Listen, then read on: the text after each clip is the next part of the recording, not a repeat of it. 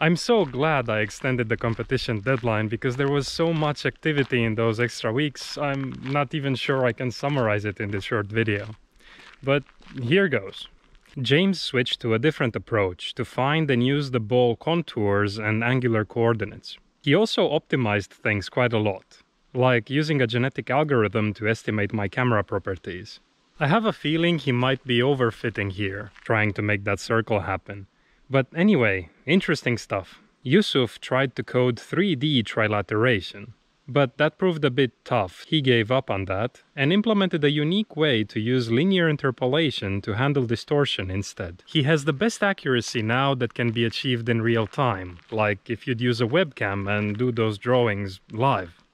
Danny made more improvements to his version and has a really cool page now where he essentially does horizon lock for my footage. Really cool stuff, but sadly he didn't have the time to make a valid entry for the competition.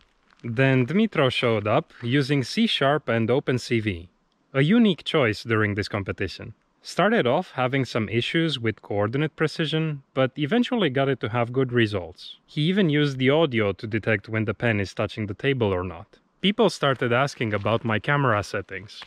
I did tell everyone it was a GoPro Hero 8 with linear setting, and you can find the FOV from their website. I also provided a checkered pattern for calibration, but I don't think anybody really benefited from these during the competition.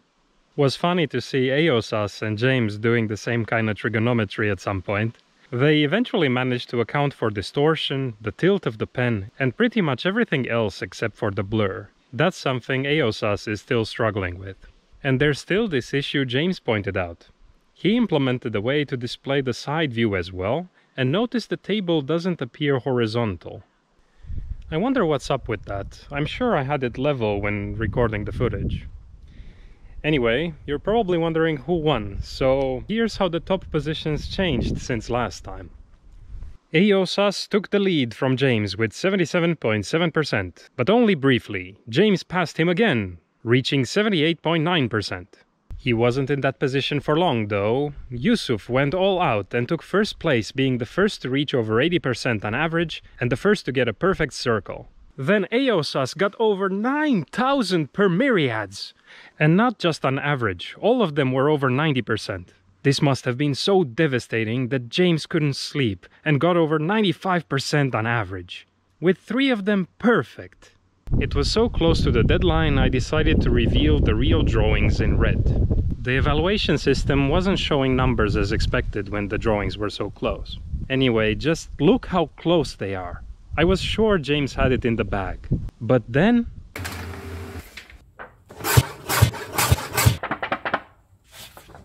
Eosas made a final effort.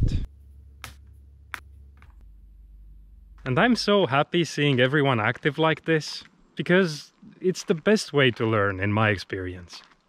Trying out different things, getting stuck, seeing what others are doing.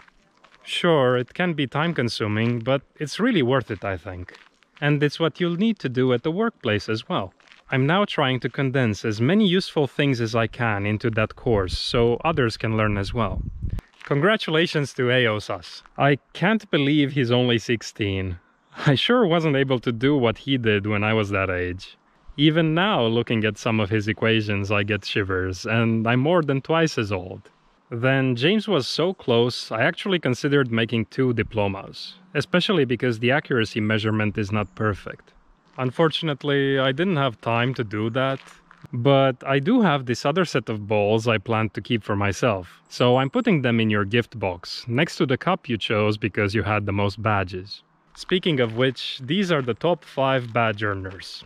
And I felt it was fair to ask everyone in order which prize they want. James took the cup, Eosas the bottle, Bas decided to forfeit his prize and let someone else take it. So Minion Toby made the top 5 and eventually got the first aid kit because Yusuf chose the power bank and Dmitro the charging cable. Dmitro is also the top performing student from around here. So he won that special prize worth 1,000 euros.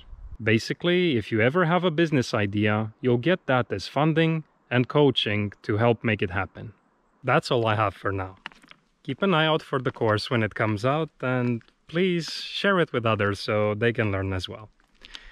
Thanks for watching and see you guys.